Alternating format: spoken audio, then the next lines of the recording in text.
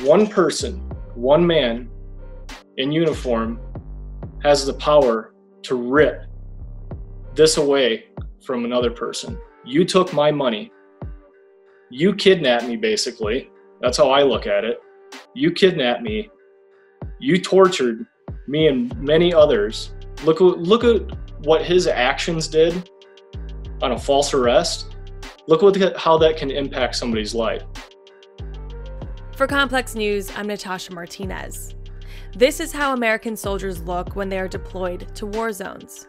This is how American police officers look when they are deployed to our own streets, when we exercise our First Amendment rights. This photo was taken in Santa Monica, California.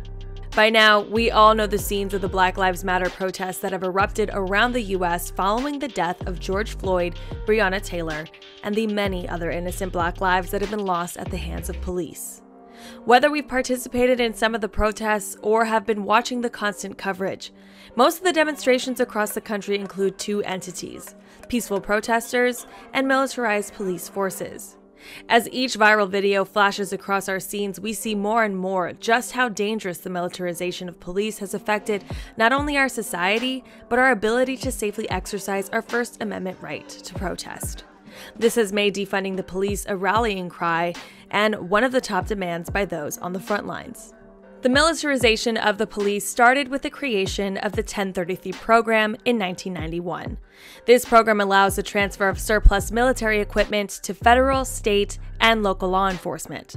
Police militarization was fueled even more when the Department of Homeland Security gave police forces $34 billion in grants to purchase military-grade weapons and vehicles after the 9/11 attacks.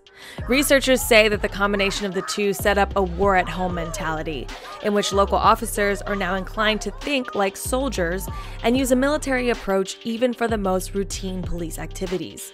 In terms of the protests going on today, this furthers the us versus them mentality, in which law enforcement is trained to view the protesters as enemies at war. And we've seen that mentality play out every day since the George Floyd protests first erupted. In Laura Montilla's experience, she felt the LAPD presence at a peaceful protest she attended felt like a setup. When you were at the protest, how much of that military presence did you feel in terms of the weapons that they had, the arsenal, the gear? Can you kind of paint a picture of how much that the police had, or how little did they have, and how did that make you feel? I mean, they were like multiple guns, shield, helmet, just like everything, like decked out like they were going in for war. And it's like hundreds of them had this. Like, it wasn't just like, oh, like one line of officers. It was like hundreds of them. I would say it really shifted when like closer and closer to 5, just like as we're trying to get back, like we go down a road and there's like a wall of like cops there. So then we're like, okay, let's go down a different one, and there's like a wall of cops there, and then we're like going and going, and there's like police cars that are like coming behind us. So just walk me through when police finally closed in and started, zip tying and arresting. Yeah.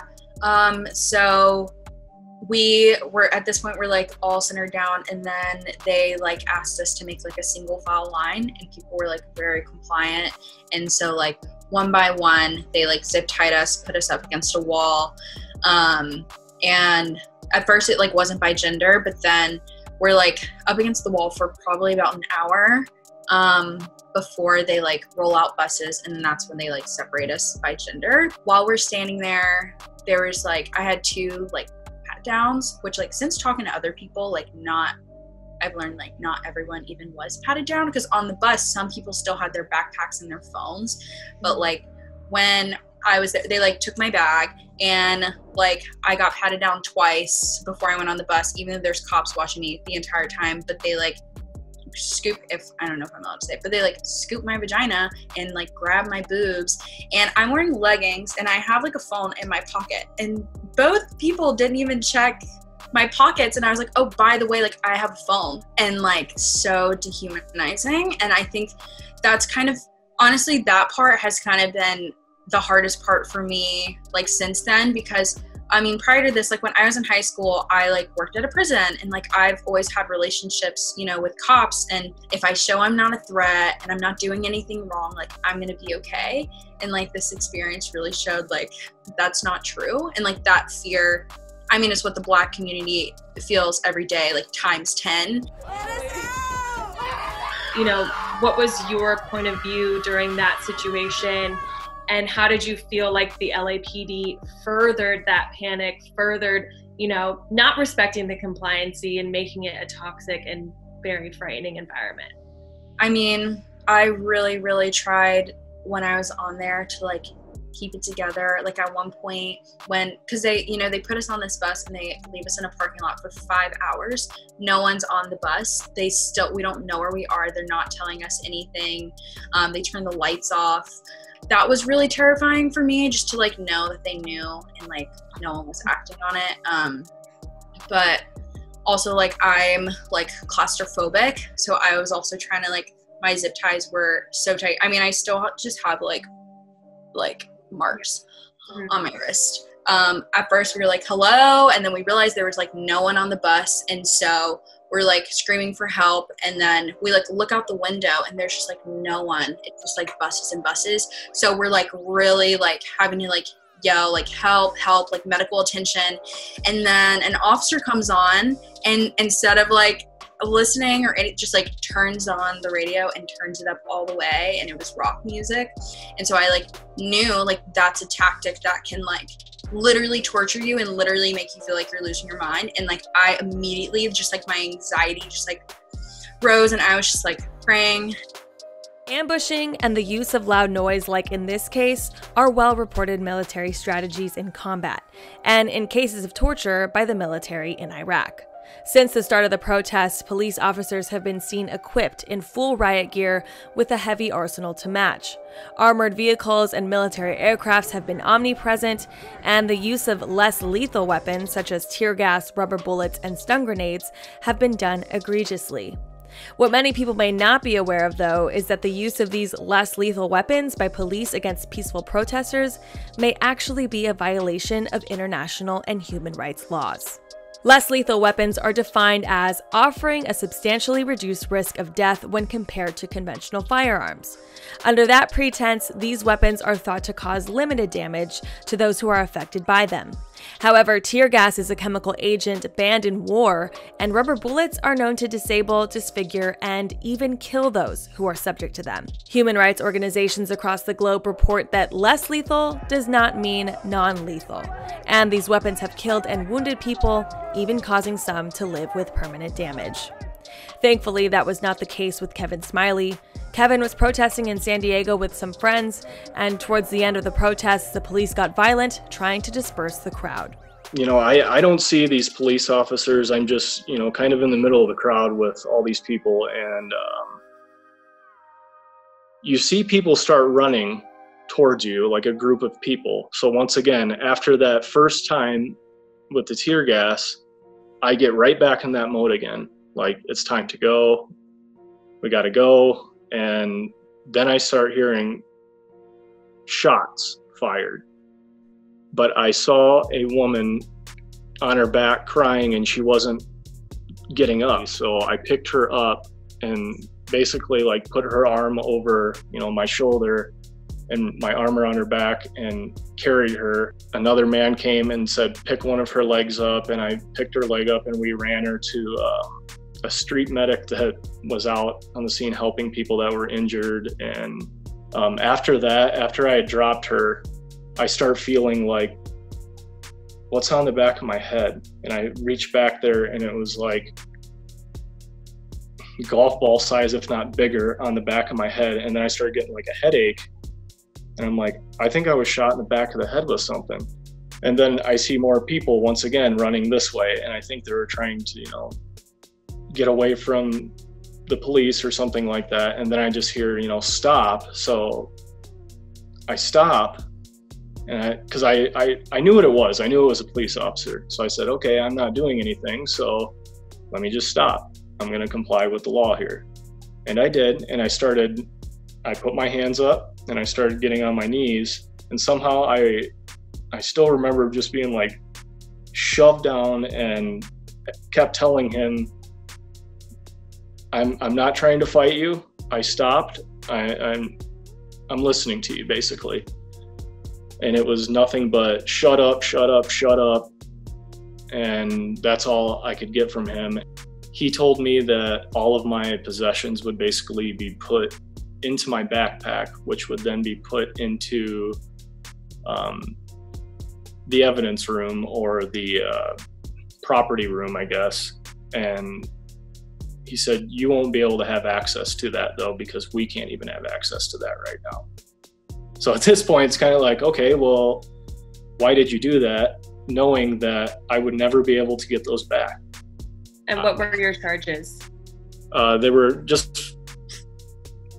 2 felonies. I don't know if I should exactly be speaking about them 100%. Okay. I am innocent, however, it's just things that are happening with my case and everything. But 2 felonies and 2 misdemeanors. Mm-hmm. So. And all for doing nothing, just walking home. Yeah, protesting, walking home, realizing that things, and trying to do the responsible things when you see that things are beginning to escalate. So you say, okay, it's time to go. And you do that, and you comply with the law, and this still happens to you. I want to go a little further. What were the police, were they dressed like normal cops? Did you notice that they had maybe extra gear that might have seemed off for the situation that you were in? Yeah, he had it said police here, but as far as his gear goes, I mean, they were all geared up like there was going to be an insane war going on or something. Continuing to use these weapons as part of the militarization of the police violates international law because their use must be restricted to situations of necessity and in proportion to the associated risk. Under international law, any use of force by police that exceeds necessity and proportionality is considered an attack on human dignity. However, in the US, international law does not govern the use of force. Instead, the system is operated by the principle of reasonableness and qualified immunity, which is why we hardly see justice for victims killed by cops. On July 28, 2020, Attorney General William Barr testified in front of the House Judiciary Committee about the federal government's response to the protest. And he also talked about you on that call, sir. Here's what he said. He said, the Attorney General is here, Bill Barr, and we will activate Bill Barr and activate him strongly. Do you remember that call, Mr. Barr? Yes, I do, but he wasn't talking about protesters. He was talking Mr. about Barr, rioters. apparently the president... As I made clear, moving H Street out to I Street as the perimeter was a decision made the day before. It was justified by the extreme rioting that was going on around the White House.